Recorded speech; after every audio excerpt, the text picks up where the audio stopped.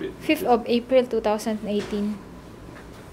Now this is a male neuter cat, 3 years old. Now 3 weeks ago, he came in for surgery because he couldn't pee, right? Yeah. He couldn't pee, so the other vet recommend the owner to come here to go a place for surgery, right? Yeah, for urethrostomy, is it? To check, to go to a vet who does perform surgery, perineal, remove the penis. to neuter and open up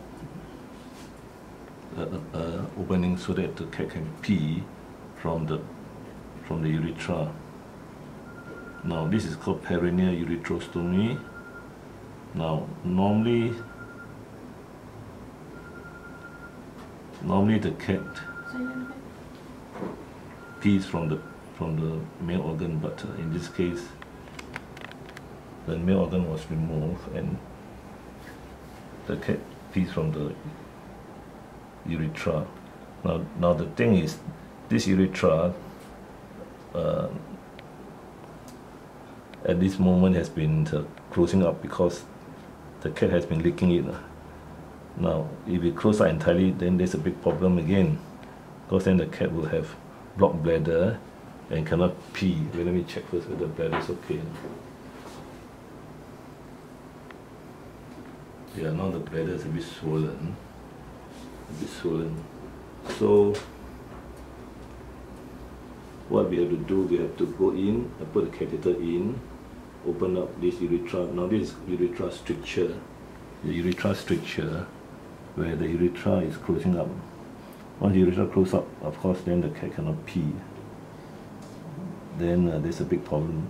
Now this urethra is closing up because the cat has been licking it past 7 days, right?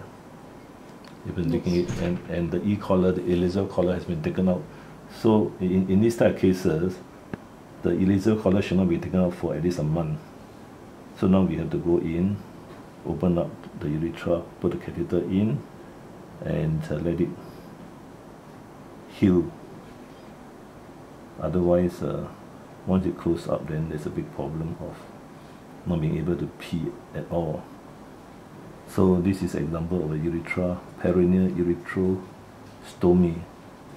The testes have been removed as well. So now I have to take out the stitches, put the catheter in, and let it open for a few days. And then this cat will wear the e-collar for another month until the stitches are removed and the healing is complete. You need to come back for the stitch removal? No. Okay, okay.